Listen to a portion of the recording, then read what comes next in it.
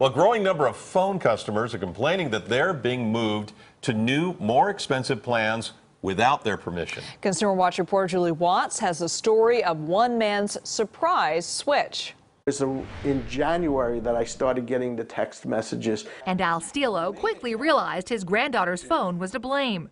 But just as he was about to double his family plan's data limit for an extra $10 a month, he says the rep offered a better solution. She said, I can do something to slow down her data usage and it won't cost you anything. Al agreed to give it a try, but when he opened his next bill, he got a surprise. The plan had been changed. AT&T had switched Al to a new Mobile Share Advantage plan, which doubled the base price of each line and added fees. And when he called to complain, he says AT&T explained once you switch, you can't go back. I didn't authorize any change. And he's not alone. We requested wireless complaint data from the FCC regarding switching phone plans without permission.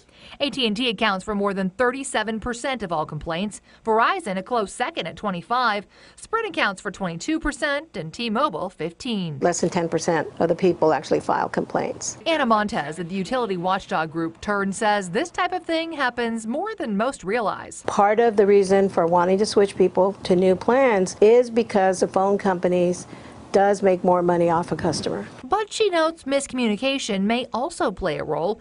In some cases, the representative may be confused. In others, the customer may not realize a special promotion or offer for a discounted phone may require you switch plans to cash in. In a statement, AT&T said, "We want every customer interaction to be perfect and will never stop working to get better." As for Al, I just felt that I was being handled very poorly. Now, after we got involved, AT&T did give him a credit and they moved him back to his old plan with the increased data he initially wanted. Now, if you are switched without your permission, the first thing you should do is call your carrier.